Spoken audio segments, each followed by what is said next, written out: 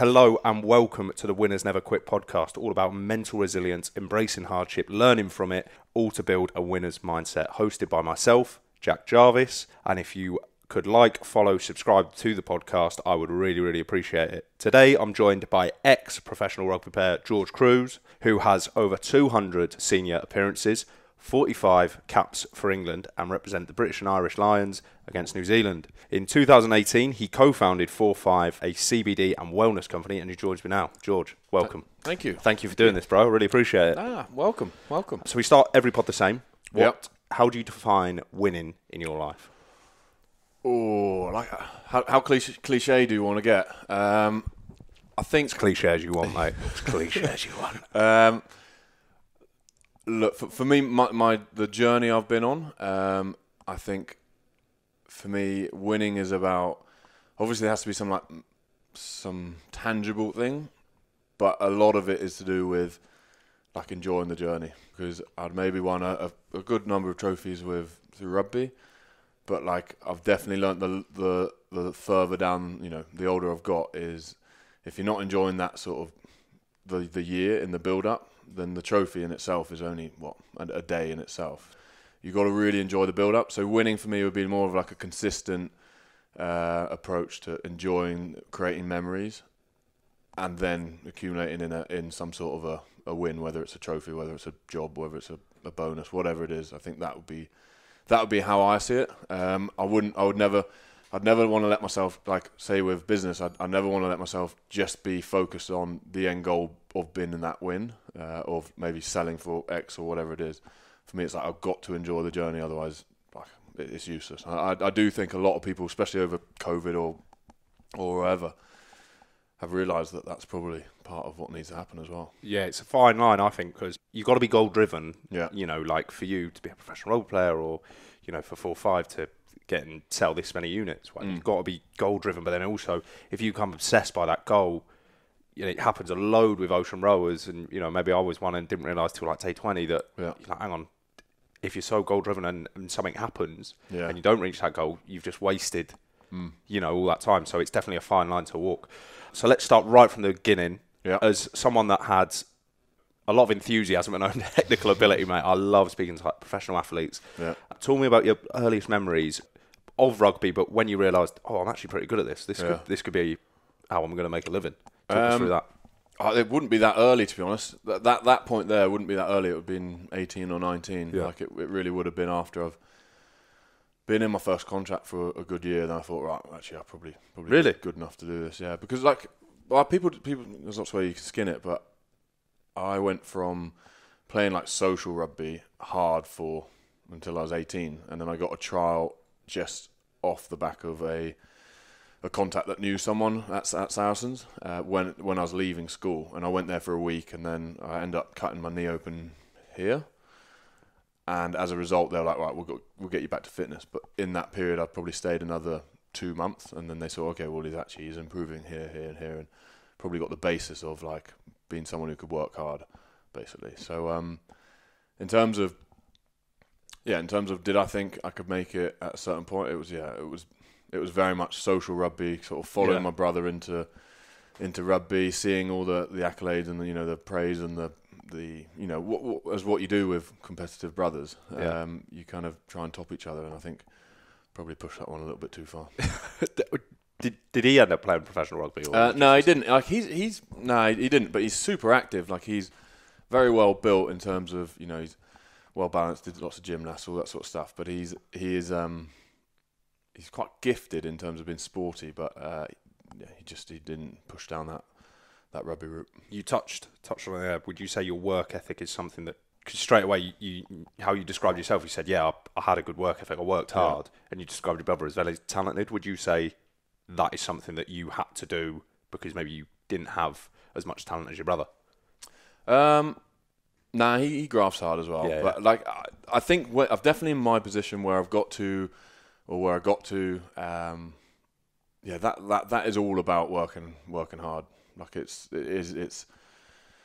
like I'm in a bit of a dog position, that second row, where it's you're clearing up other people's mess. You're just trying to you got to push in unseen places. You can only really be good if you're willing to like step up and work hard, especially in the I guess the shadows as such. So yeah, everything I've done has always been about trying to just be as hard working. And I do think in life, like if you want to be world class, then you got to be extremely talented and have that ability to work hard. But I think you can be very fucking good and you can get very far. You just don't have to be a Warren Buffett or whatever, or Elon Musk or a Michael Jordan. Like you can be unbelievably good and be highly successful if you are just willing to graft pretty hard. And that's one thing I think probably is overlooked in a lot of areas. Like a lot of people, that nature versus nurture or talent versus hard work type concept. Yeah. Where if you're willing to just do a bit of grunt work for a long enough period of time consistently, yeah, you can be pretty alright, I think. Yeah, no, I totally agree. And I think you always see, and you hear like Goggins and that, they always and like C.T. Fletcher, that don't find the easy way, find the hard way. And everyone's now looking for a life hack. Yeah, try too right. I'm sure you've seen it with business, and and it must be frustrating for people like yourself. He was just talented. Yeah, Is that something that grates on you? Because I'm a big believer in. I always thought, I never had really much natural talent, but then I looked and actually analysed my childhood. I didn't practice enough. Do you know what I mean? That was it. Yeah. Well, it's that. Who writes it? It's the 10,000 hours or whatever. Yeah, Bounce. The Yeah, book, Bounce. Yeah. There's but it's like it's pretty simple way of viewing it, but it's got to count pretty much for heaps of it. Like, are you willing to work hard enough and be somewhat smart enough, and also have luck and things like that? Because the amount of people who are, I blew my knee out, and I would have been this. There's a lot of bullshitters, but also there are genuine people I can think of. Like a few players, heaps of players actually who would have been England internationals. Like a lad like Will Fraser, he probably picked up 10 injuries on the bounce, just ridiculous injuries, injuries which people were like, physios from all around the land were coming and going like, bloody hell, let's have a look at this and like study this, because he blew a lat out or something in a way which no one's ever done before. It's just like, so anyway, what I'm saying is, you can be lucky, but I do think a lot of it is hard work. What was that first professional cap like when you walked out in front of that crowd? What was that feeling? As well, what were those early years like at Sarries, like as a young lad, doing what you love and getting paid and getting pretty good money? Pretty good money. I was on $5,000 for my first year. Yeah. So, and I'd started at the bottom at Dorking of the M25. I'd drive up to the top, train, and then I'd drive round, train at Barking, and then I'd do the last quarter. And I was getting paid $5,000 and some petrol money. And because I was doing so many miles, I was actually getting paid more than some of the academy lads who had been there for 2 or 3 years. Yeah. But so like there's obviously all those sort of things which kind of pass by you when you are older and you're getting a better contract. Yeah. But what was it like? It was good. It was fun. Like I've thoroughly enjoyed my career. I could definitely do it a couple more years. I think for me, like I said, part of it is about memories, journey, trying to pack as much in. But yeah, enjoyed it. I thought first couple of years I was really like a project player. So like, whereas people have been in the academies since maybe 13, 14, like your Owen Fowles, Jamie Georges, I'd just come in at 18 and I was like skinny and I was crap. So basically like they stuffed me in a gym and just like force fed me for a year, and I put on like 2.5 stone. Yeah. And then all I was doing was like skills and learning like my body, learning how to run properly, all those sort of things, which unless you've been in an academy where someone's, it was the first time I'd done weight training type stuff, so that was interesting in a straight, like sorting my body out. But I could do that. I could focus on myself. I could see improvements. So when you're seeing improvements of weight or lifting weight or fitness or skill improvement, like it's pretty contagious. And we were lucky with a group. We had maybe about 7 players, which kind of was the backbone of like that Sarries team for the last 10 years. Yeah. And like a lot of them end up, like Owen, like Jamie George, Jackson Ray, Will Fraser. There was a lot which kind of we definitely had we started a lot of bounce off each other and really drive each other. Yeah, I think that was quite important, especially as, like I said, been one who could work hard but wasn't great talent wise. I think it was pretty useful. But yeah, and then you get like your first start. You're in a like a academy type game. You get first start in a what you call like a FA Cup game. Yeah. You get your Premiership start, European start. So there's like I pretty much did do a steady climb up. It wasn't like maybe like a Maritoji jump on the scene and he's already playing international straight away type stuff. Yeah. Like it was a steady progression, and that's probably the route which, if you're more of a me type player where you have to work hard to improve. Yeah. I think it would reflect a lot of people in your business, your in your military and so on. Like just someone chipping away really. Yeah. No, I know all about chipping away 111 days at sea, mate. You touched on Maritoji there, right? I heard a story. Is it true his dad was like, no, he's not playing rugby? Like, I think they wanted him to do some academic stuff, but I mean, you've got a man there who works hard on and off field, so he's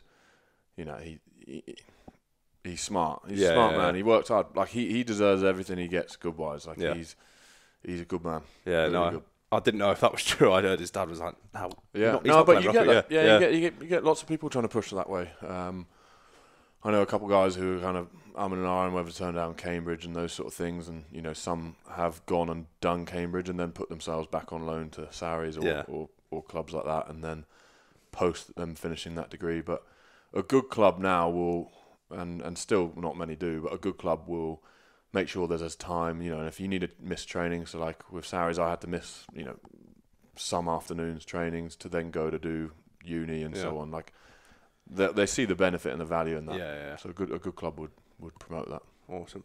When was your first England call up? What was that moment like?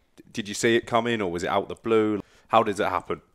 Yeah, it's always this bit of like flirting games with like coaches, like the head coach. So back then would have been Stuart Lancaster would be like asking questions about the player, and then the player's coach, so like Mark McCall at Sarries, would be like, so what's like asking you questions and like giving you little tidbits around like, okay, well this is what they're looking for type thing. But I think I was down to maybe go for the summer tour New Zealand in 2014 or 13, but I did my knee, so they were basically after like they were asking questions about you type thing, and then in 2014 autumn. I got a cap against New Zealand. Yeah. What was that like? Yeah, I come off the bench, shot out the line, gave a 2-on-1. They scored, lost us the game. It's all fun and games, isn't it?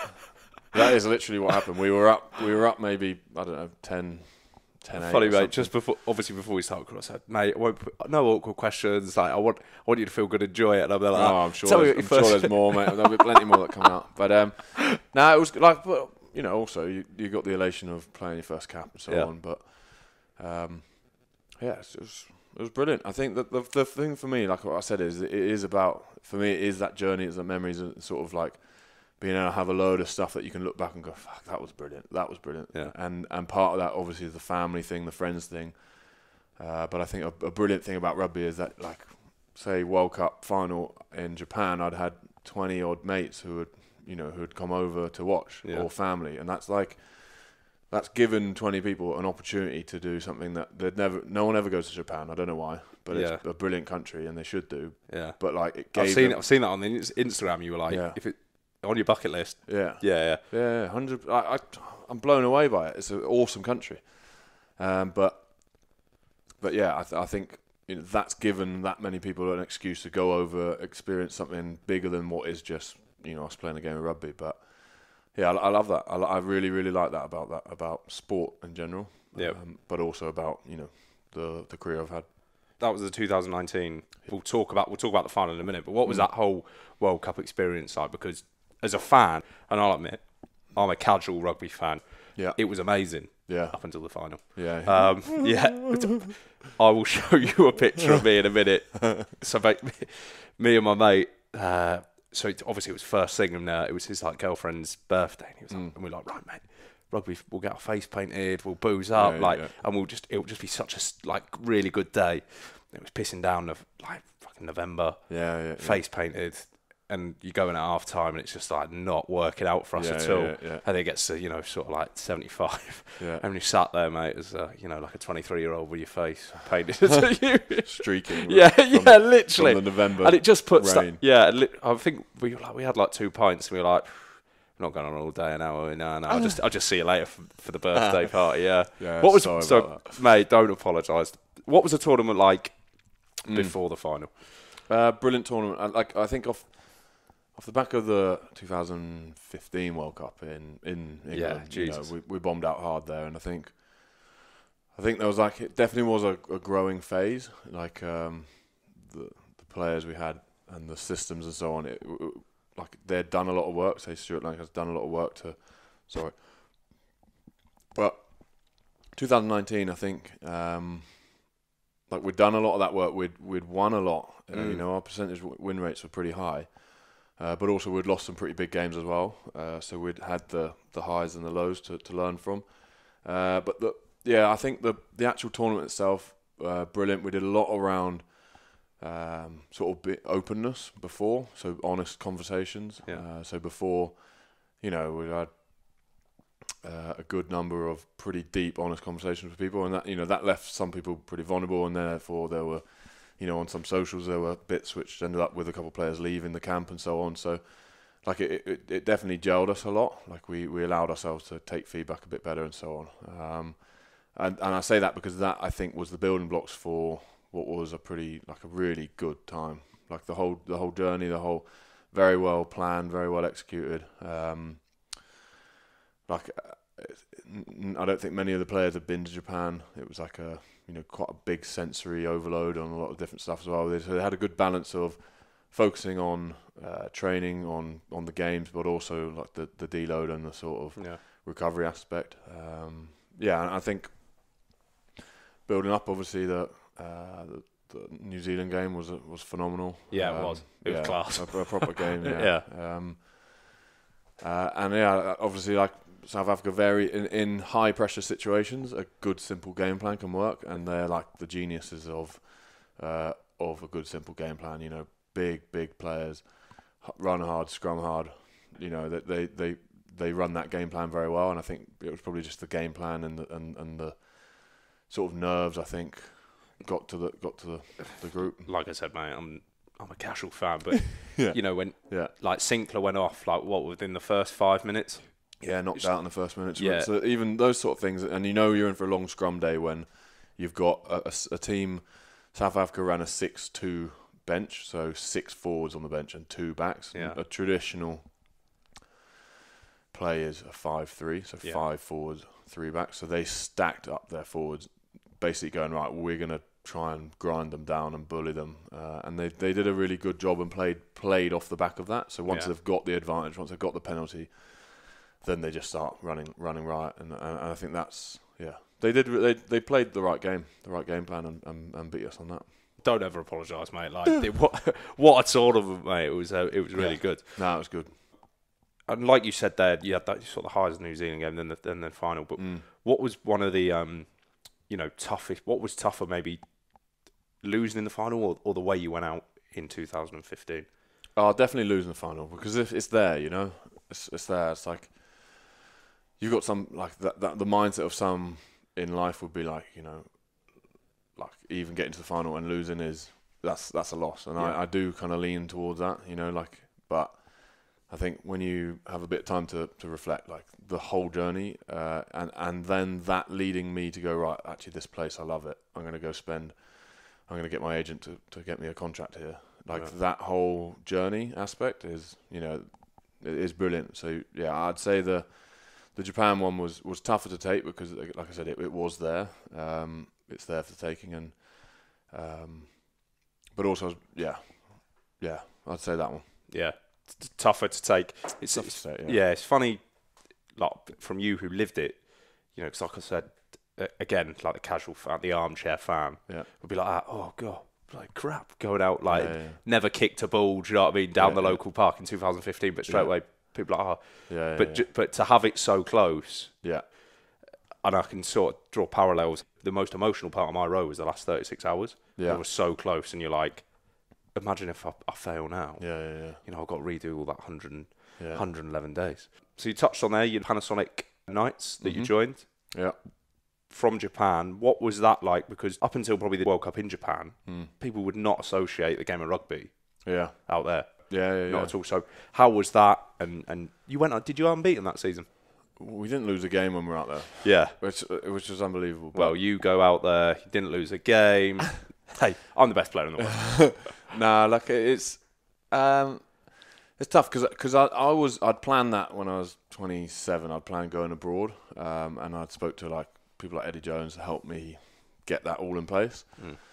And then Saracens got done for a salary cap investigation, and like they got relegated, and then that made me think, okay, well, actually, should I stay? Should I stick around? And you know, cause heavily part involved with everything there. Yeah. For 10 years or so. So. It was a big decision, and also like I was still getting picked for England. Like I was, you know, it was a bold time to do something different. Yeah. But I was, and that's like that leap of sort of faith or whatever. And because I know people had been to Japan and not enjoyed it, and I know people had been to Japan and really enjoyed it. So I think it is. It was based around. I did a lot of research around what club basically. You got to get the right. There's probably 4 decent clubs there which you can have a really good time at. Yeah. The other ones you might be banging your head against the wall a little bit. But I went there in a really good group of lads. And I think like rugby in general in Japan, off the back of the win in 2015 against South Africa down in Brighton, it was like, you know, quite a memorable game for many. Yeah. Like they'd funneled a lot of energy into rugby, and they're decent. They're a decent team. Like we had a really good team. We're stacked full of sort of Japanese internationals, but also the likes of like Marika Korobetti, Hadley Parks, a number of like really up and coming players as well. So instead of like maybe pre 2015ish, they were sort of recruiting people who might be your 32s. They'd done a big international career, and they want to get their last like year or two out of them. And they pay them stacks of money. Now they're recruiting people who are like 23, 24, very decent players, but then can fit into the Japanese system if they stay there for 3 or 5 years, and they can become Japanese as such. So, the level of coaching, the level of players is massively increasing over there. But it's still like probably half the teams are decent, half of them are pretty average. Yeah. Is there any sort of parallels you can draw to like this country, you know, to maybe, you know, explain like where is it sort of at? Is it the same sort of popularity as? Is it like the same popularity as rugby over here as it is to them? Yeah, or? I'd say so. Yeah. Yeah. Like they support things like sumo wrestling, basketball, baseball. They go nuts for like quite hidden weird things you just never really think. But I think with rugby, it's a shame that COVID happened just after the World Cup, because. Realistically, they like as soon as like they got good success in the World Cup. Yeah, they ran it a really nice tournament. Really went down really well with the Japanese, and they had heaps and heaps of fans. Like it was like 20,000+ to every game. They were, and then COVID happened. But still, because they had like measured things back in, so 5,000, and then you can go to 10,000, whatever. But like our final, we had 35,000, 40,000. So there's a good following. Yeah. And most games we were at capacity of what we were allowed. Yeah. So kind of 5 and then 10. But yeah, like there's healthy enough. Yeah. Yeah. And it's different structures. So it's run by companies. So say Saracens, Panasonic. Leicester Tigers. You'd have like Mitsubishi. You'd have Panasonic. You'd have Suntory. You'd have all sorts. NTT Comms, like which are. So you'd have it's run differently, and like in say England, you'd have all professional, as in professional being they all got contracts, but their job is all every day. Yeah, and then the off days they rest. In Japan, they've got probably half of them are amateurs, but they play as much as the professionals. But then on the off day, they work basically. Yeah, which I think is a brilliant system because. You know, they've then got jobs for life pretty much, and especially in the Japanese culture. So it's different. Yeah, it is different. What were the socials like out there? Yeah, a bit of tarpaulin on the floor, a bit like, and you just don't know what's coming. Clear the room, tarp the floor. Yeah, interesting. They traditionally can't drink that well. They're not good drinkers. They love things like highballs, which are like whiskey and soda and. Like soshu and like sort of sake and things like that. So yeah, and they've got like these strongs, which are like basically like blackcurrant, but they're 9%, and they just, they enjoy a drink, and I think when they have a drink, the sort of like the social rules around it are like you don't really mention stuff in the morning, however silly you get, and you get pretty silly. Yeah, it's good. It is really good. But again, like with COVID, we got to experience a good bit, but like, you know, it was probably dulled down a touch as well. It's funny you say that. Like me and my old man always talk about British culture because he lives in Indonesia now. He says, we like have read like straight away as soon as you come. Oh, do you want a beer, Jack? And I'm like, yeah. Do you know what I mean? It's sunny though. Yeah, it's not like you can't help it. It just brings it out in you. So like we've touched on the socials, we touched on the rugby. Tell us about how Fourfive came about. Yeah, so 2018. I guess taking it further back, like I said, with Saris and things, they really encourage people doing at universities and so on like that. So I had a degree. I did a degree in business, and kind of was like just searching for a little bit. The other co-founder was searching for a little bit. Again, done a degree, searching for a little bit something else. And in 2018, WADA, which is the World Anti-Doping Association, I'm sure you as a military, you get tested much? Yeah, we do. It's like completely random. Yeah.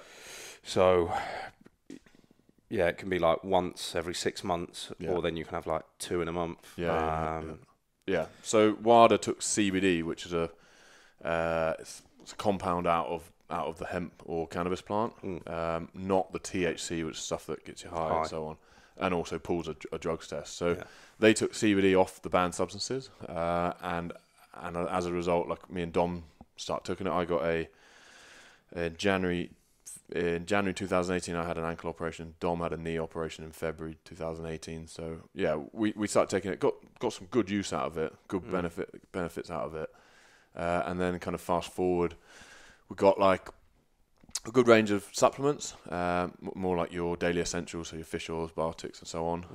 And I think for us, like the emphasis is just, and also the shock of like actually when you get like decent people to look into those products, a lot of it is just good marketing and pretty crap products. So for us, just trying to do stuff a little bit more integrity in terms of like, right, this is a decent product, it's very well formulated, but then we've got to, the effort goes into marketing it and sort of trying to show why someone should pay a bit more for something that actually works rather than just get fooled by marketing. So that's like the basis of what we're trying to do. Good quality supplements for active people. And yeah, we're in Boots. We're going into a large retailer soon in the next month. And yeah, enjoying it. It's like, for me, it's running it alongside rugby. Also going to Japan gave me a bit more time because probably less like leadership meetings, less these, and also a longer off season. Gave me a bit more time to do business bits, but yeah, for me it was like, right, I either come back and try and push for maybe like a World Cup in 2023, or take the opportunity I've got. So I think for me it's a healthy way to bow out at the right time, and pursue something which I'm like unbelievably excited and passionate about. Would you say that made your retirement a lot easier, having something? Because I'm aware that did you want to like leave the sport in relatively good nick? Yeah, like I did a more of a project on myself really, in terms of like, well, what do I want from here on in, and like a large factors, like I said, was creating as many memories and all that sort of side of it.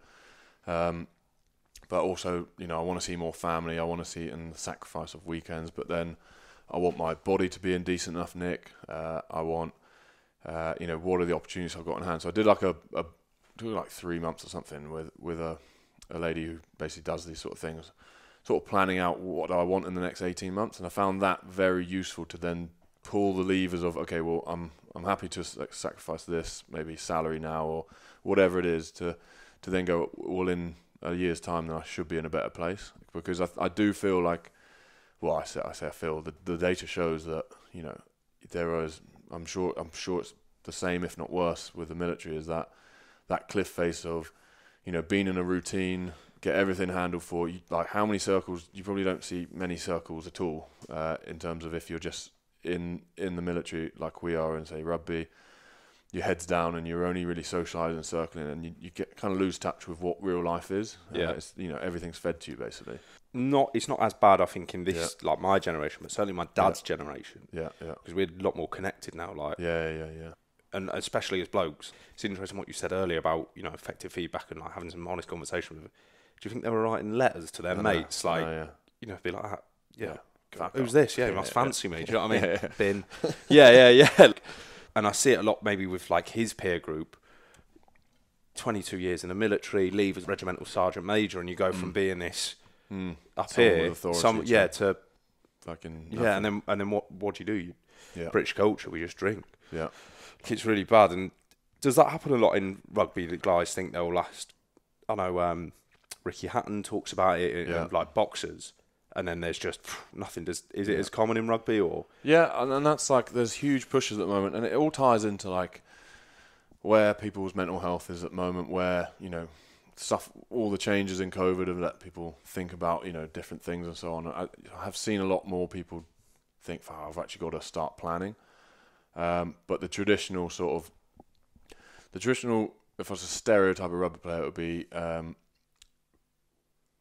Like build up through academies, get your first team contracts. You get a decent amount of money. They'll probably buy a property or two, think that that's going to like help them and then like for life, and then come out not having that secondary thing, and then sort of not be ready for it. And the stats are, I think it's like 60 or 70%, 65% kind of end up with either mental health issues, bankruptcy, divorce, or whatever it is. So issues off the back of just not really being prepared. But it also ties in with, if you're doing like a contract too many, because, a lot of people try and sign that 2-year contract at the end of their career where, they could bag some money and crack on. If you're doing that and you're injured and you're sore, like it's hard to battle through and keep motivated when you're very sore and so on. And so those things, I think, when you, like, it's just trying to plan to avoid that, I think, is the key. And it will absolutely work for some, and it really won't work for others. And I think, the more people can do off field, and there's heaps of, like, the RPA, Rugby Players Association, clubs at the moment are very hot on it. Just trying to prepare for stuff after. During your career, did you have any bad injuries? Yeah, I've had 7 ops. So yeah, I've been strong. I've been around like 3 ankles, 2. I've had like 1 operation in my life. Wasn't even that bad. yeah. Like it is. It's part of it, and you can be like, you really can be one big injury away from retirement as well. So it is. You do have that, but were any of your injuries sort of on that sort of level? Nah, like, I mean, this one's quite tidy enough, but like. Mainly, I had 3 ankle clear outs or 3 like bits of bone floating around in them. I'd have wrist, but nothing like, you do your neck or anything. But then also you've had like, it's just wear and tear. So I'd have maybe 8 or 9 epidurals in my time. Epidural? What they give the pregnant women? Yeah. Just to help your sort your back. But then also it's like some bits up your neck and so on. Like you know what you're getting in for, and it's not like, and it's I think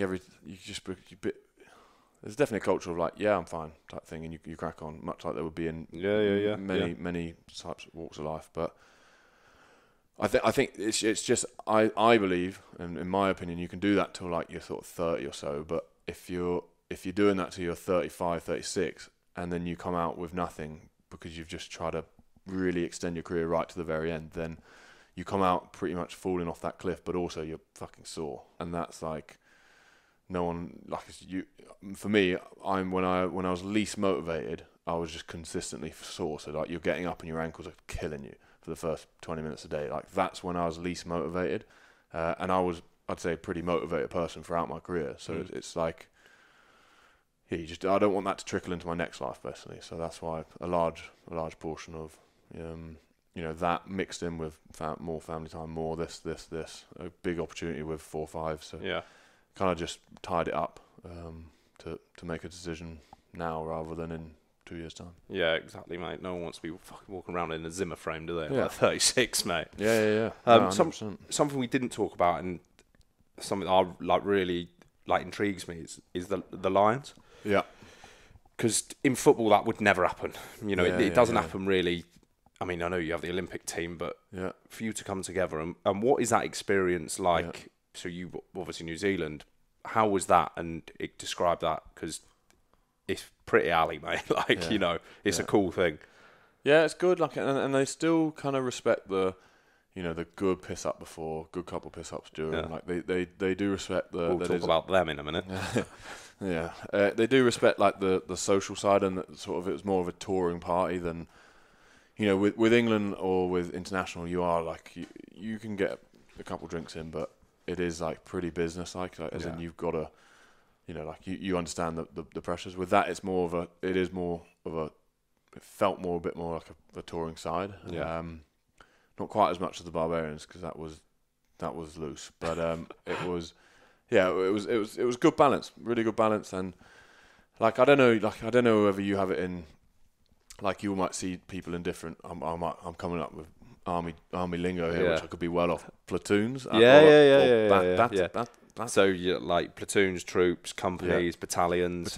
Yeah. So you might see people in there, and they might be like the loud laugh one. You might think he looks like a knob, but then actually, when you end up doing an exercise and you know you gel with them, brilliant. So you get that so much in even when you go from like club to then playing in England, you go like, Danny Kaye, he's got to be a dick. But then actually you go and meet, you know, and then most people are really nice guys. It's just like you always have that bit before. Who was that guy that you thought we are not going to get along on the Lions tour, but then you were actually like, he's actually pretty sound. Probably some of my own teammates at Sarries. Happy with that, mate. Yeah, fuck. Yeah. You know, there'll be a few characters. Yeah. But like in all walks of life, there's only like a small amount of people who are actually dicks. Yeah. I think the bringing together of that. So some fierce battles. Say like the Irish team. Because we'd played them with Leinster in some big finals as well, which is pretty much the Irish team, and at that point, Sarries was a lot of the backbone of the England team. Like, you'd have played each other good amounts. So say that, or say Pete Mahoney in Munster and Ireland, like, you know, those types of things. You go, well, there's a good battle there every time, and then actually when you come together, it's like you kind of know each other, but you don't really know each other. But then you got good amount of respect for each other, and it's just a lot easier to connect. Yeah. But yeah, I thought that side was brilliant. You learn heaps on those sort of things as well. I imagine the level is. Yeah, the level's pretty premium. Yeah, like training level, it was good. Like, it's brilliant because you got some very, very good players. But yeah, no, it was good. Played the first test, played pretty crap, got dropped, and then went on a 2-week stag do basically. Yeah. So it was unbelievable. Yeah. It was really good. I got a nice balance of both. So yeah, that was good. What were those socials like for the Barbarians? Barbars were interesting. Like it was testing me, and like, you know, I don't think I can have a beer, but it was testing. It was. Yeah. We didn't train till really Friday. Like, my first breakfast was on Friday morning. Yeah. So it was tough, and actually. You can really tell when you're playing, because I started to cramp up. I never cramp. I started to cramp up at like 55 minutes. I was thinking, what is going on? Oh, yeah. But yeah. Damn it, those nutritionists know what they're talking about. Damn it, I was trying to make a case for us going on the Pistol Week, but yeah. No, it was brilliant. Again, I was looking at France or Japan, but the World Cup over there kind of swayed it for me. Yeah.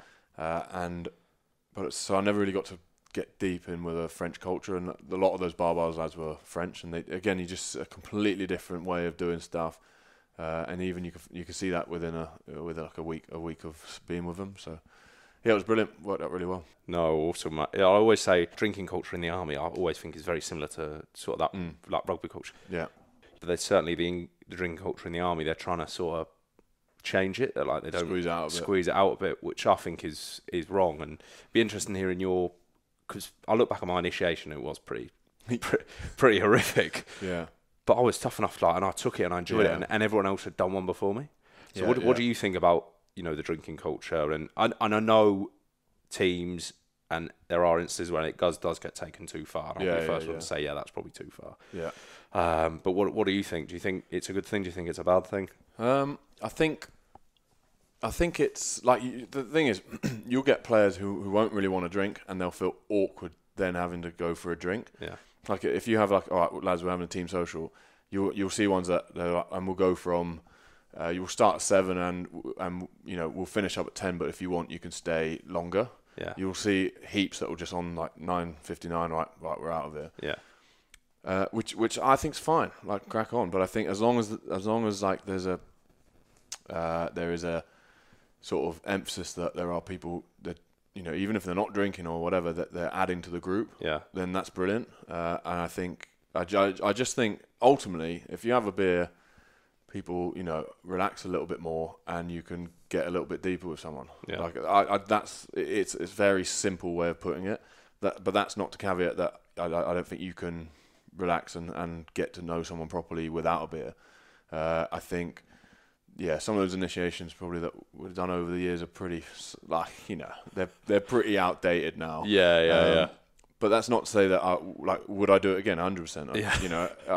I'll be the first one naked yeah, on the bar, mate. Yeah, but only because I think it's just something to laugh about in the morning. And you get a little bit silly, and it's a good story. But if people didn't want to do it, I'd never think, oh, you're like, what are you doing? Yeah. I'd just hope that they'd add to the group just as much as like the guy who gets way too shit-faced. Yeah. As long as he doesn't take away from the group, then that's also acceptable. It's just but I do think it's the quickest way I've found to get a group together and to get them to bond quickly. Yeah. No, and I totally agree. I don't.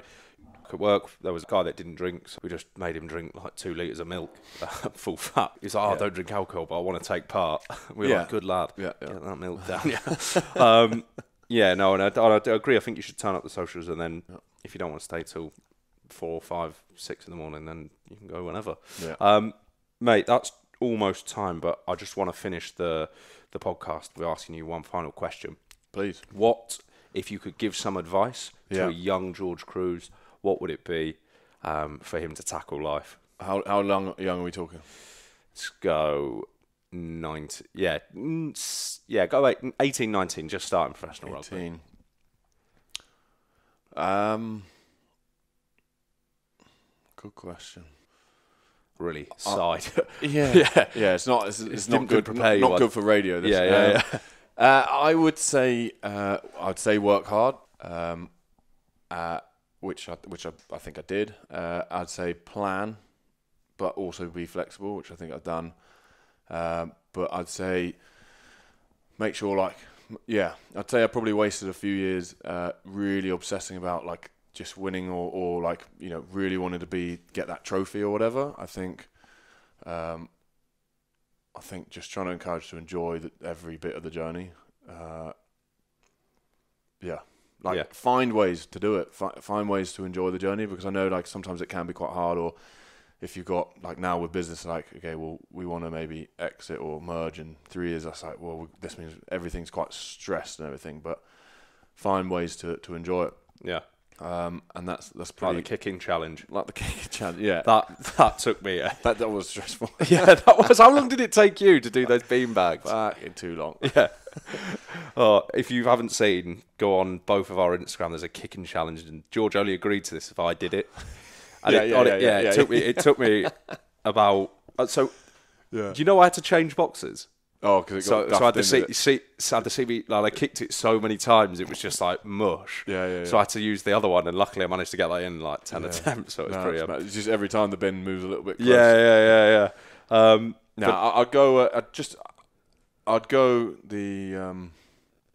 I'd emphasise trying to make memories and enjoy, because like don't always fixate on. It's quite easy to go like, oh, cool. When this happens, it'll be all right. When this happens, it'll be all right. Or like you put milestones in and you think, oh, I'll be able to relax then, or I'll be able to, I'll be successful or deemed successful then, or whatever it is. I'd say like just focus a bit more on really finding ways to enjoy now. So if it's something you like, if it is like you like going for a beer, then go for a beer. Or if it's doing yoga or whatever, make sure like you're planting them in instead of saying, okay, well, when I hit this milestone, I'll then do that. Because I think that's just the rat race, right? I think people just get further and further down the line, and they've never actually have done what they've wanted to do, or they didn't enjoy it as much as they could have. So that would be my That's advice. a great way to work. Finish the pod, work hard, enjoy the journey. Guys, thank you so much for listening. George, thank you for coming on, mate. I appreciate it. All good. If you enjoyed that, guys, please like, subscribe, follow, all that good stuff really helps grow the podcast. And we'll see you next week for another episode, unless this is the final episode. All right, then we won't see you. In which case, edit. Yeah, in which case, edit this out. Right, George, mate, thank you, mate. Thank Really you, thank appreciate you. it, buddy.